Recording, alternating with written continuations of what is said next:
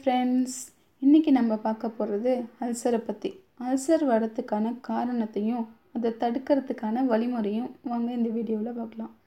நாம் சாப்பிட்ற சாப்பாடு குடலில் போய் சேர்ந்ததும் HClங்கிற ஹைட்ரோக்ளோரிக் ஆசிட்டும் பெப்சின்கிற திரவமும் நம்மளோட வயிற்றில் சுரக்குது.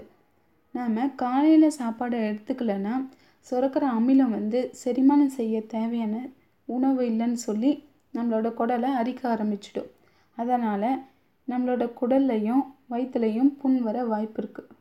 அல்சர் வரத்துக்கு மெயின் ரீசன் என்னென்னு பார்த்திங்கன்னா, காரமான சாப்பாடும் நேரம் தவறிய சாப்பாடும் அதீத உணவும் மசாலா நிறைந்த உணவும் சைவ உணவு தாங்க.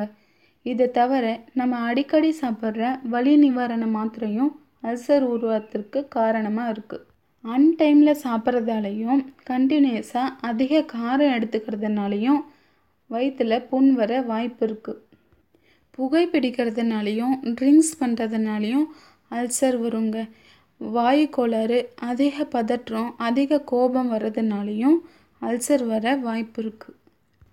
அல்சரை சரி பண்ணுறதுக்கான வழி என்னென்னு பார்த்திங்கன்னா, ஃபஸ்ட்டு மாங்கொட்டையோட பருப்பை வெயிலில் காய வச்சு பவுடர் பண்ணி மார்னிங்கும் ஈவினிங்கும் தேனில் குழச்சி சாப்பிட்டு வந்திங்கன்னா வயிற்றில் இருக்கிற புண் சீக்கிரமே ஆறிடும்.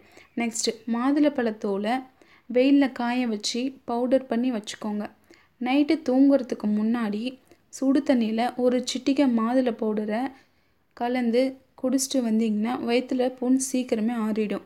நெக்ஸ்ட்டு மிளகை பவுடர் பண்ணி ஒரு அரை ஸ்பூன் மிளகு பவுடரை தேனில் கலந்து சாப்பிட்டிங்கனாலும் அல்சரை குணப்படுத்தலாம். இந்த மாதிரி யூஸ்ஃபுல்லான டிப்ஸ் உங்களுக்கு வேணும்னா எங்களோட தமிழ் டுடே சேனலை மறக்காமல் சப்ஸ்கிரைப் பண்ணுங்கள். அப்படியே பக்கத்தில் இருக்க பெல் பட்டனையும் கிளிக் பண்ணுங்கள். அப்போ தான் நாங்கள் டெய்லி அப்டேட் பண்ணுற வீடியோஸ் உங்களோட நோட்டிஃபிகேஷனுக்கு சேரும். ஓகே, பாய், தேங்க்யூ.